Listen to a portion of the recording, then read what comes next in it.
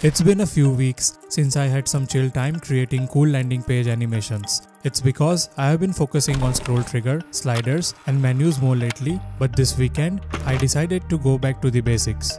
I have put together a responsive landing page using GSAP featuring layouts mainly designed with Flexbox and animations driven by clip paths. Before we jump into the tutorial, don't forget to hit the like button and consider subscribing if you find the video helpful. Alright, let's get started. Let's begin by setting up a container. First, I'll add a navigation bar and a footer. Within the navigation bar, I'll insert some placeholder links.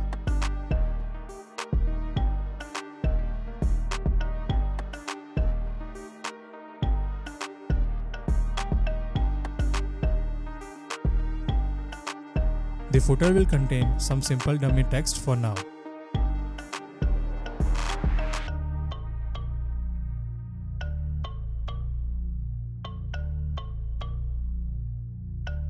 Next, I will add another container specifically for the video. Inside this container, I'll place a video element that autoplays on a loop. For now, I'll use a local video file from my project folder.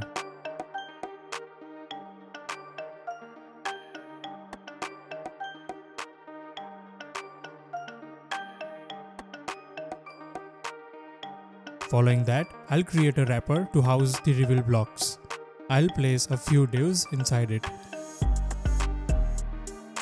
Now let's focus on a key element, the header. In the header, I'll introduce a div with the class name of header item. In each header item, I will add one more wrapper to wrap individual letters.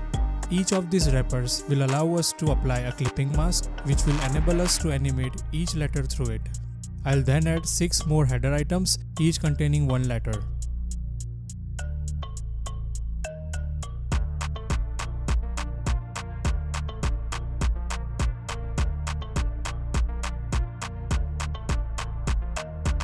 We'll also need a counter. For this, I'll use a simple paragraph text that we will animate with GSAP to serve our countdown. Finally, I'll insert some additional text to serve as our tagline.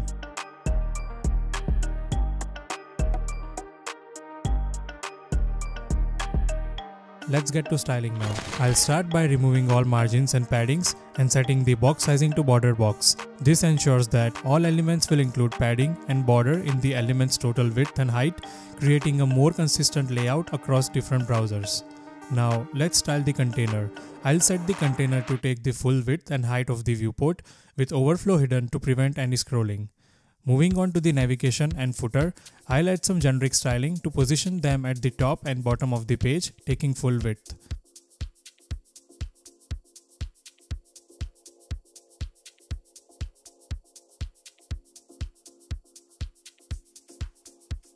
Next, for all links and paragraphs, I'll remove text decorations and set their color to white. I'll also define the fonts and transform the text to uppercase.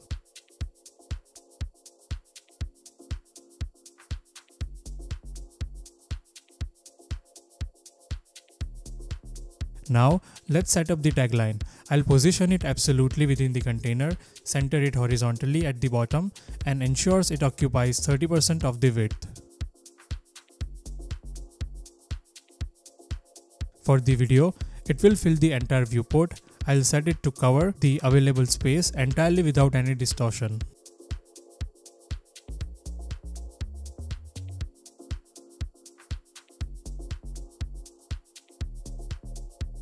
The blocks will also cover the viewport, displayed as a flex container, making each block fill the entire height.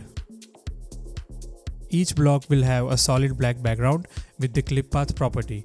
We will update its values as a reveal animation.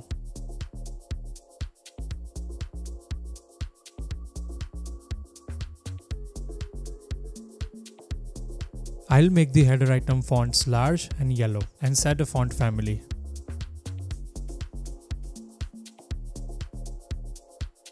Moving to the header, it will take up 70% of the viewport's width and will be centrally placed. The header will display its wrappers in a row, centered both vertically and horizontally. Each header item will also have a clip path for the letter animation and a mix blend mode set to difference to create striking visual contrast against the video in the background.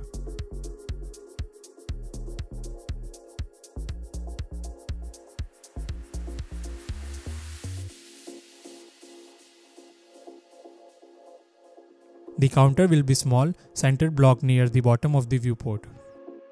I will add some generic styling to it as well.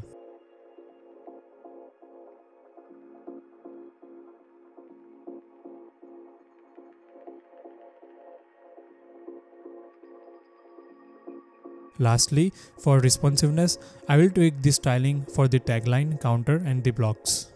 That's pretty much it.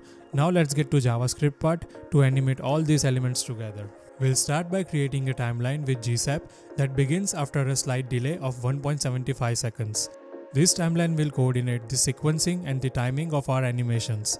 I'll also create an array of values, calling it movements. We will use these values to animate Y property of each letter. Initially, we position our header elements 100 pixels down and the paragraphs within the counter 35 pixels down from their final position, hiding them behind the clip mask.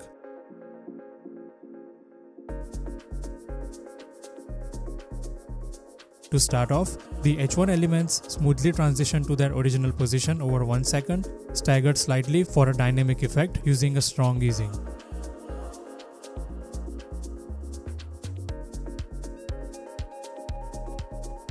Simultaneously, the counter paragraph moves into its start position and then progresses through a series of upward movements, mimicking a countdown effect, each step increasing in delay just so it looks like a real countdown.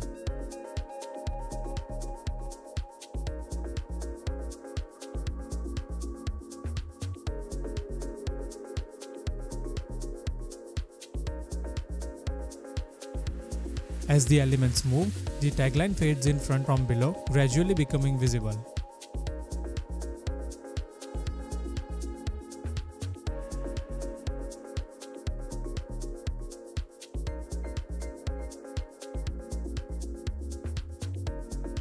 Next, I will dramatically increase the font size of H1 text, making it a focal point of the page.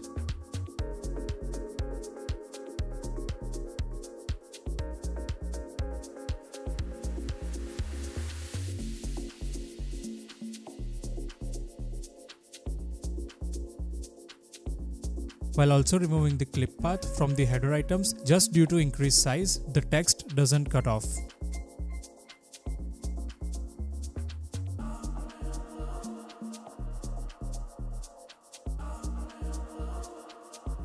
While the size of the header elements is being animated, we will also animate the clip mask of the blocks with random stagger.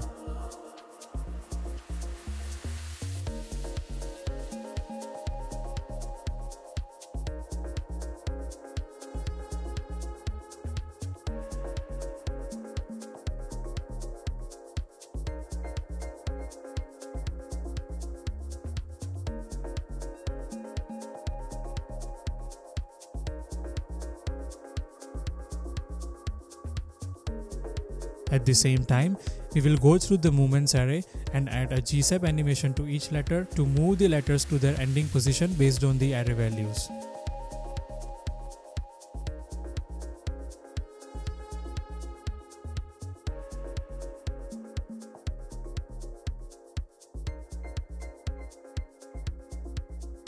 Lastly, elements like the logo, links and footer paragraphs are animated to slide up and fade in.